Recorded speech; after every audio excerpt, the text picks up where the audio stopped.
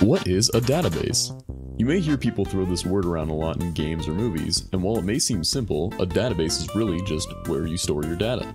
Hence, it's where your data is based. Databases have their own language that you use to pull data or query, add data or insert, modify data or update, and finally, delete. The two most common types of database are SQL and NoSQL. SQL stands for Standard Query Language and is the most common form of databases. SQL databases can come in the form of MySQL, Postgres, SQLite, and many others. NoSQL, which stands for Not Only SQL, is the other main type. The most popular type of NoSQL database is MongoDB. The main difference between SQL and NoSQL is structure.